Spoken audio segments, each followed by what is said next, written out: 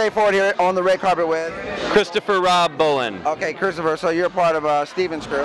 Yes. I just filmed a movie with Robert De Niro, Morris Chestnut, Dave Bautista called Bus 657. Right. So, do you guys have any idea when that movie's coming out? I believe it's slated for October of this year, but you know, they're still in post, so we'll see. And I'm going to put you on the spot. You got to make sure that I can be there to help be at the premiere and cover the film. And give you as much press as you need. As far as I'm concerned, you're there. All right, that's Absolutely. all I need. Verbal agreement, that holds up in court.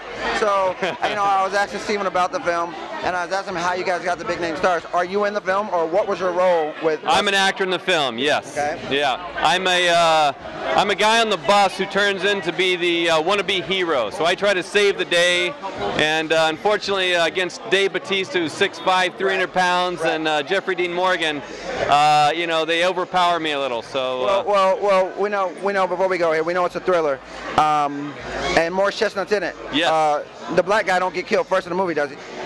No, he does a lot of killing though. Good, just making sure. Yeah. How can we get a hold of you? What's your handles?